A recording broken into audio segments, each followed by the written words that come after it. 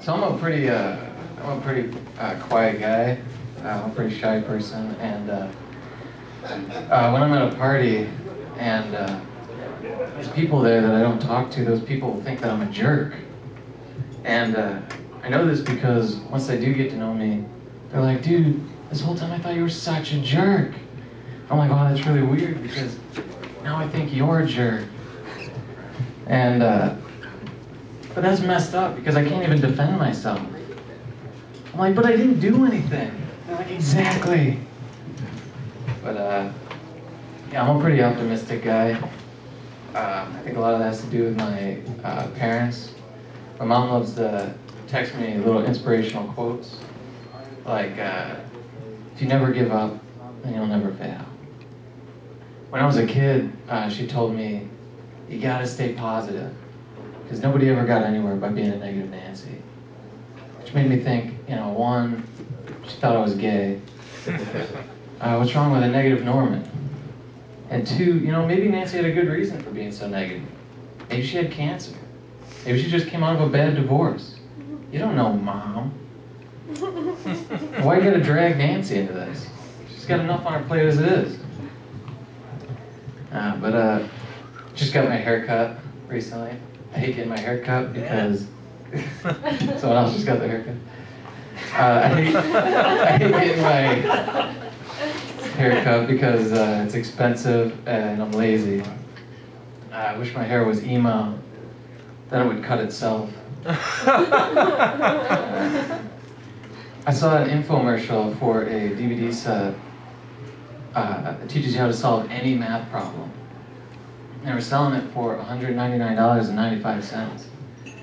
But if you called within the next 10 minutes, you get it for $9.95. But what's sad is the people that need those DVDs don't realize how good of a deal that is. I had the worst math teacher in high school. I knew she was going to be bad because on the first day of school I saw she had a book that said math teaching for dummies. One time she gave us a test and the question said find x, and then it had some equation. So I circled x and I wrote found it. What's worse is I was the only one that got that right. My teacher was like, "Finally, somebody that gets it."